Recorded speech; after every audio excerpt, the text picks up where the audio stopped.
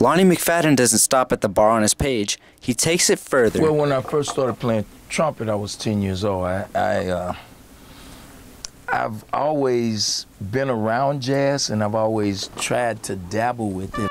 McFadden has established quite the reputation for himself among other jazz artists and listeners across Kansas City. There you go.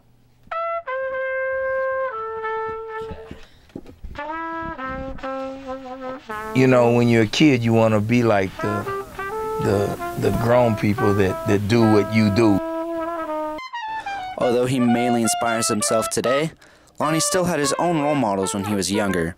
I don't care if you're a dancer, singer, writer, a poet, rapper, doesn't matter. Ultimately, what you want to do is you.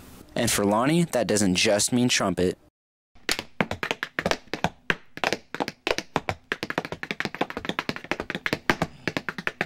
When I think of entertainers, I mean, I'm thinking of Sammy Davis Jr. and Frank Sinatra and those, you know, I mean, I'm always trying to reach that, whatever that is, you know. Yeah.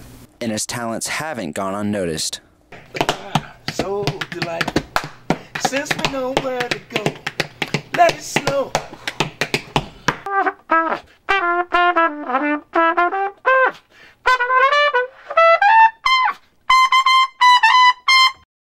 Whether it's tap or trumpet, there's no limit to what Lonnie McFadden can do.